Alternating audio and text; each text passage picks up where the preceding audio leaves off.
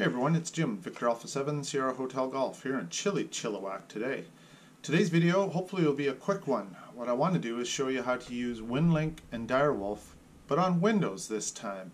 I needed it to send some logs to someone for a program that I'm testing out, that I hope to have a video soon on, and I thought, why not shoot a quick video on how to do this, because I don't know that there are any. So here we go. Okay, so here's the gear that I'll be using today. I've got a signal link here with the cable that's attaching to my Kenwood THF6, and then just a laptop running Windows 10. I'll start sharing my screen now. So first place we need to go is to the GitHub location to Direwolf to download our version of Direwolf. We'll grab the latest version they've got compiled for us for Windows. I'm on a 64-bit version here, so I'm going to download this 64-bit zip file. So let's go to our downloads here. Double click that. Let's just extract it in place. Doesn't matter where it lives actually. You can move it to program files if you want for cleanliness, but we're just going to run it from here. So first I'm going to show you, we're just going to try to run Direwolf as is. No changes to the file. Of course Windows wants to save us. Let's run anyways.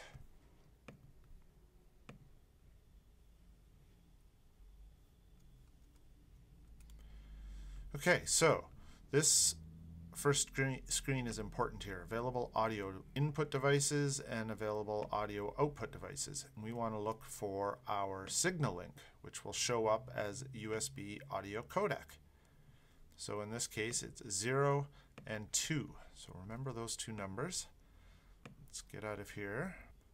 And then we'll open up our Direwolf conf file.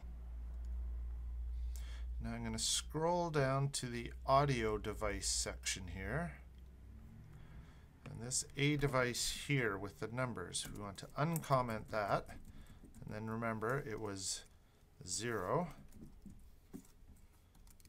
and 2.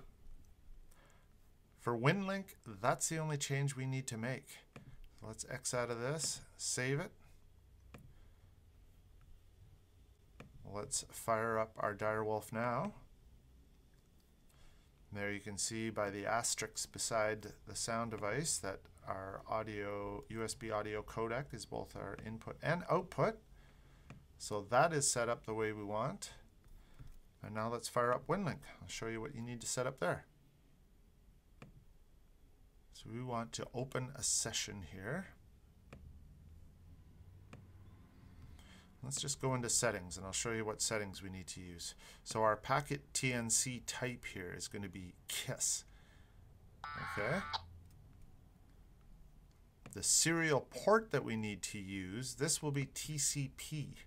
Okay, and then our TCP host or port is going to be the local host, which is 127.0.0.1, and then our port number is 8001. You can see that port number right here for our KISS TCP client. Okay, so you update those settings, enter in the call sign you want to connect to, and hit start. Let's cross our fingers that it works.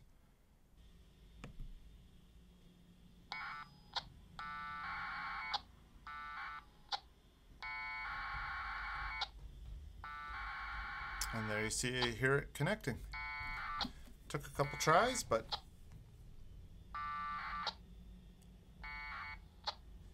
there we go. Session complete.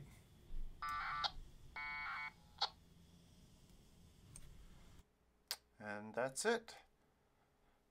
I hope that helps you out. This is Victor Alpha 7, Sierra Hotel Golf 7-3.